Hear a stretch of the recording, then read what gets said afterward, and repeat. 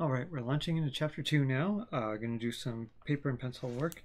We're talking about rates of change. Let's ask a simple question. If you took a half hour to drive 20 miles, what was your speed?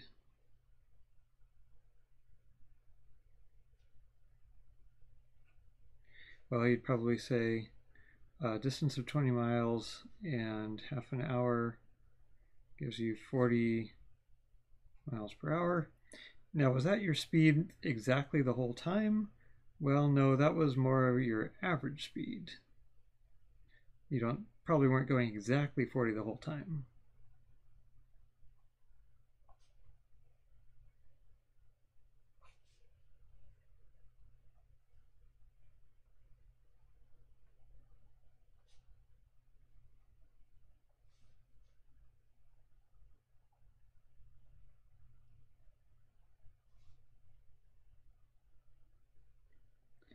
What did we do here? This 20 miles and half an hour, you can think of that as the difference of where you started and where you stopped, 20 miles, and the difference of when you started and when you stopped, half an hour, which is a lot like a forward difference quotient or a backward difference quotient.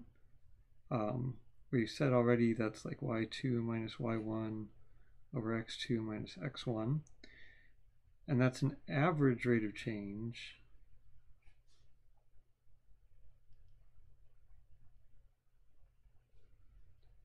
from x1 to x2. But it's sometimes important, quite often, to figure out what's the rate of change at any one particular instant, which is basically what a speedometer tells you. Or we were asking in the Houston population problem, what's the rate of change of the population going to be 25 years from now? And we did it with forward difference quotient, backward difference quotient, but we also had a formula for it. Remember, we had fitted trend lines and we saw that an exponential was better than a polynomial. The exact coefficients aren't important right now, but it was some number times e to the some other number times x, or t.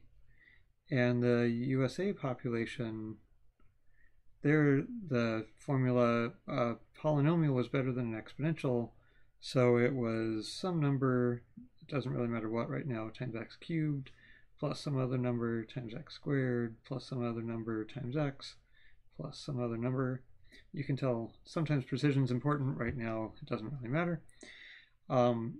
So real world formulas often have lots of numbers with lots of decimals in them, but sometimes it's nice to take a step back from all that and just look at something simpler. So let's look at something simpler, and if we can figure out what's going on for that, then we can figure out what's going on for these other things. How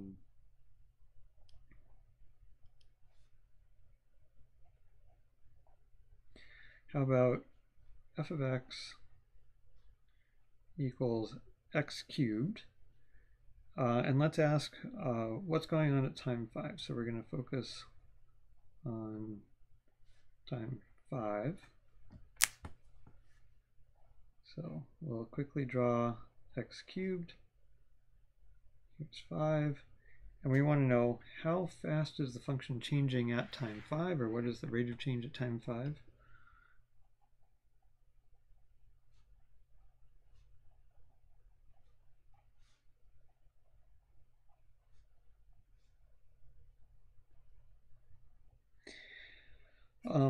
So we know how to do rate of change from one time to another time, so let's pick another time. Another obvious time would be 6, because that's near 5.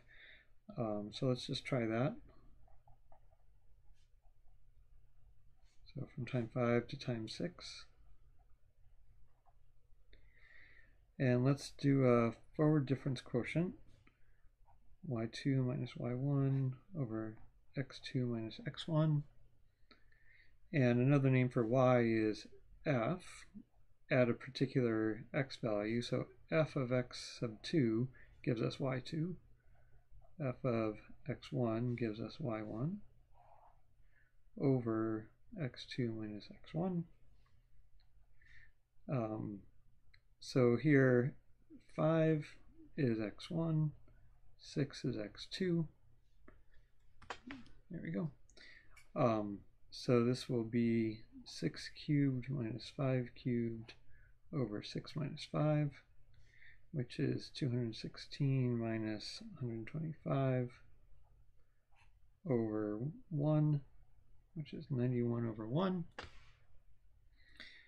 So that's our average rate of change from 5 to 6.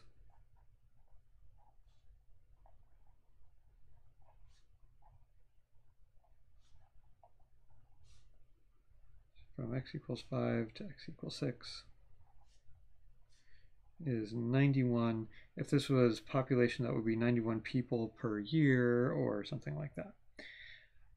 So that seems like a good answer, but if we wanted to know the rate of change right at time 5, why are we going all the way to time 6? Maybe we should try times closer to 5. So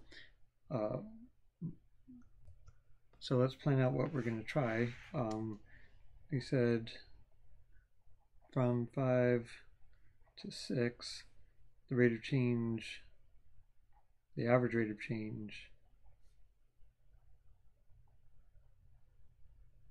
was 91. What if we tried from 5 to 5.1? Well, we could do all this arithmetic again and get some number.